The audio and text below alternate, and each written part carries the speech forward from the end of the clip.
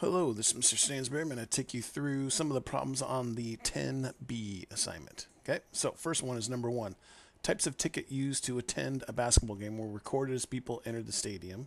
The results are shown alongside. So that means there's 1,824 adult season ticket holders, 779 child season ticket holders, so forth and so on. Okay, so A says, what's the total attendance for the match? Okay, so that means we got to add all these things up to come up with our total attendance, right? So we will do 1824 plus 779 plus 3247 and 1660. Okay, that gives us 7510. So 7,510 is the total attendance for the match. Okay, and then it says part B, one person is randomly selected to sit on the home team's bench.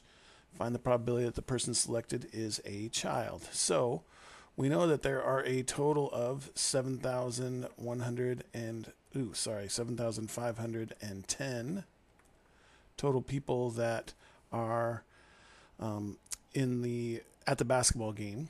Okay, now we got to figure out how many total children there are. So we would just have to add these two together. So we would take 779 and add 1660 to give us a total of 2439. So we have 2,439 total children at the game. So we take 2439 out of the 7,510 total to figure out what our probability is, right? So we simply just take that divided by 7510 and we get 32.5%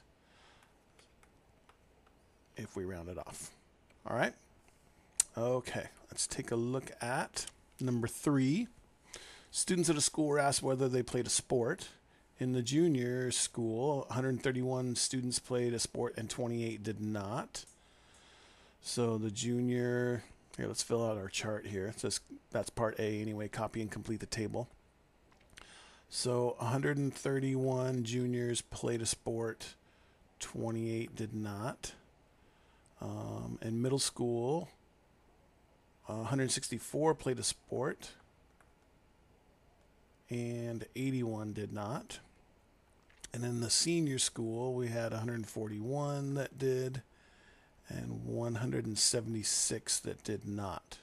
Okay, copy and complete the table. So we're going to just want to add stuff up to complete our table, and then away we go, right? So we got 131 and 28 for a total of 159 at the junior school, whatever that is. Must be elementary or like the upper elementary, something like that. 164 and 81 means there are 245 at the middle school, and then 141 and 176 give us that there are 317 total at the senior school. Okay, so now we also want to add them all up this way as well. Okay, I'm going to go ahead and do that. Okay, and then here's what we get. So we have 436 here, 285, and 721, right? Okay, so we have copied and completed our table. B, find the probability that a randomly selected student plays a sport. So we know that there are 721 total students. How many of those 721 play a sport? That would be the 433. Okay, so now we take our 433 and divide it by 721, right? And we get basically 60.1, right? Just about 60%, a little higher. And then 2 here says, what's the probability that a randomly selected student plays a sport and is in a junior high school? And this is still find the probability that a randomly selected student. So we're still selecting from the 721. So what's the probability that they play a sport and is in the junior school? So that would be this group here. So 131 out of 721, right?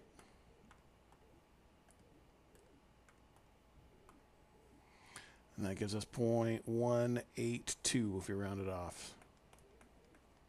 So just over 18% on that one. Okay. All right. Let's see. Number 4, small hotel in London keeps a record of all room bookings made for the year. The results are summarized in a two-way table. I'm going to actually go back. Realized I made a mistake here. This should be a 6 here, 436. This is 285. Not sure how I messed up those numbers so bad, but my apologies. So that will change this. Let's see, this will be 436 instead of 433, and that ends up being 0.605. Okay. This one here should be okay. All right, sorry. We are on 7. All right, so we've got our data here. It says number 4, the small hotel in London has kept a record of all room bookings made for the year. Results are summarized in a two-way table. Estimate the probability that the next randomly selected booking will be in the peak season. Okay, so peak season, so that's all of these here. So we want to figure out what this total number is here, right? Okay, so let's go through and calculate that up. That's just going to be 225 plus 420 plus 98, and then we'll also have to add these all up. All right? Okay, so we added them all up here. So probability the next randomly selected booking will be in the peak season. There are 743 total bookings in the peak season out of the possible 1,235 total bookings. Okay, so now we can just go through and calculate that. We get 743 divided by 1235, and we get 0.602. Okay, so just over 60%. Okay. Estimate the probability the next randomly selected booking will be, so again, still out of the 1,235 total bookings, a single room in the off-peak season. So single off-peak, that's going to be this 148 right here. Okay, so now we can calculate that. 148 divided by 1235. And we get 11.98, so that really is 12.120, so it's about 12%. Okay? All right, and those are the ones that have been chosen to do for the 10B assignment. So if you have any further questions, please feel free to ask. Thanks.